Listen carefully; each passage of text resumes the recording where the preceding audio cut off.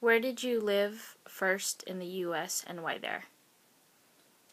I first settled at my grandfather's house on my father's side because my father was living there at the time. So who took care of you?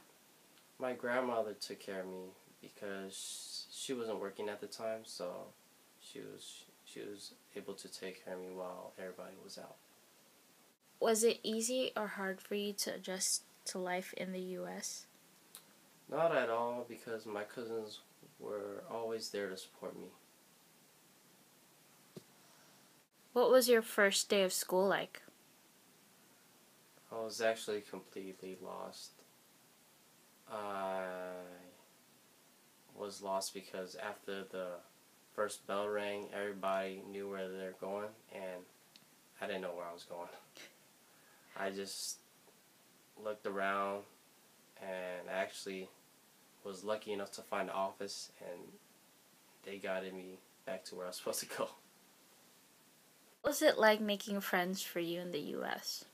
It wasn't so hard because there was a lot of school activities, and those activities actually brought us together. The only difficult thing for me was actually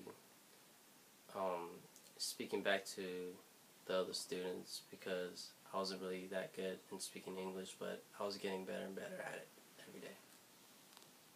Did you experience any hardships here in the U.S.?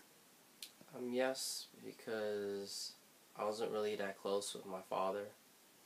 We were living in the Philippines, and he was already here in the U.S., so we pretty much had a long distance relationship.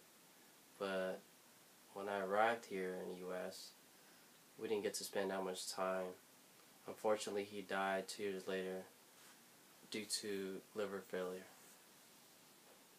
So when you moved to the U.S., were you able to maintain your Filipino culture and your language? Well, Filipino families raise their children very strict, and so we're taught to respect our elders, and that never left me. As for my native language, we always speak it at home, so that's something I'll never forget.